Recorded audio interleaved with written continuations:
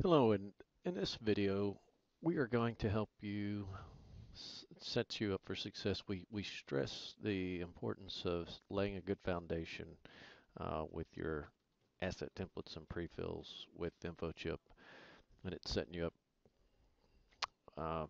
Well, this we're gonna cover some of those areas and how to do that a little bit more. If you've seen the work cycle video that we've started spreading around, you can see Jim Stradinger and the add an asset using our custom asset templates do so in less than 30 seconds.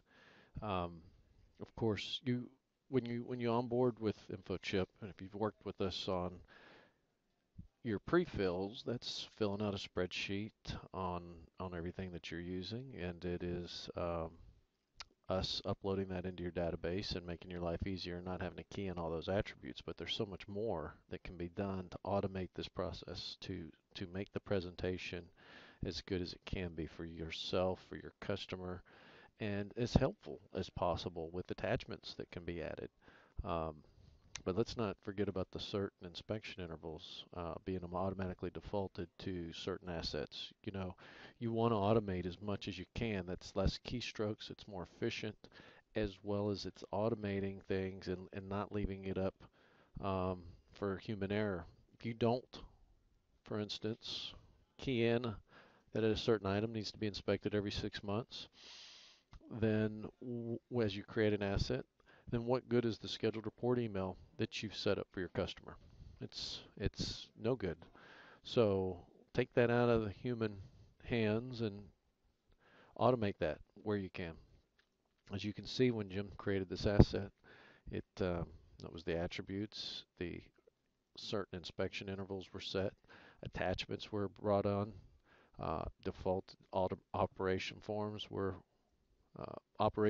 defaulted to this asset, excuse me, and that the image for the asset was loaded all because there was some work done early on. So I want to show you a couple of those items here and how to do that. Let's start with defaulting a certain inspection interval to an asset. We want to go in to modify default forms under admin maintenance. We want to pick an asset out. In this case,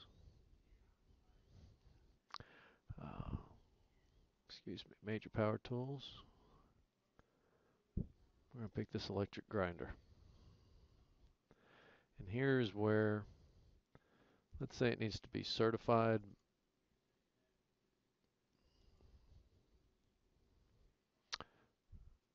every 12 months.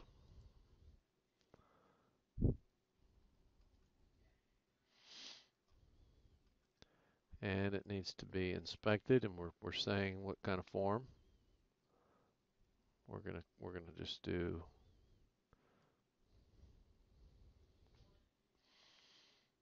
a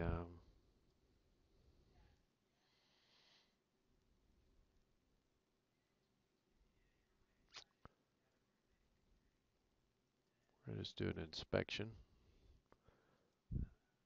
but you have the ability to pick whatever form it is that you want that inspection to be done with. We're going to say every 6 months, and we're going to save that to the electric grinder. Now we want to add an image.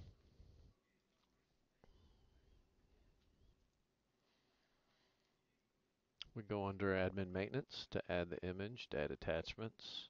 If we want to make any modifications to this, to the prefills and the attributes, we go into categories,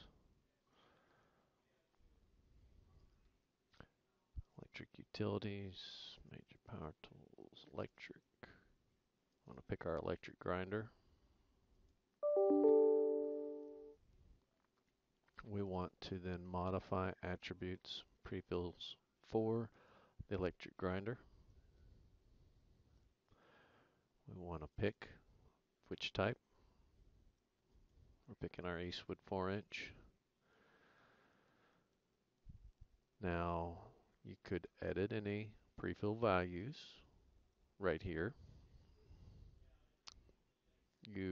But this right down here at the bottom is where we're going to add our asset image, any diagrams, attach any manuals, troubleshooting guides, warranty information, anything that can be helpful to you, your customer, or the man out in the field inspecting the equipment. Let's start with uploading an image.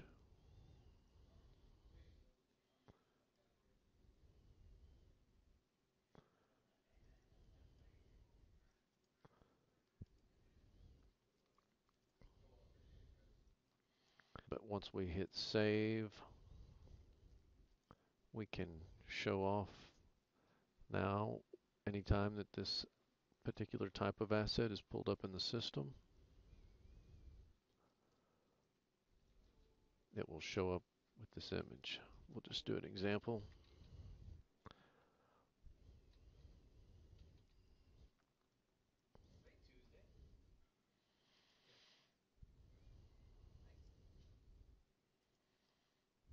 We'll pick our grinder,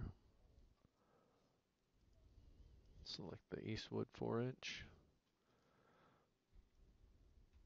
put who it's owned by, location, we'll pick the Chevron plant.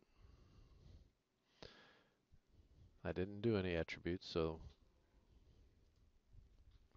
you can see this periodic inspection and cert intervals are set from our work. The image is also pulled up on this, and you're good to go. And that's how it's done. Thank you very much.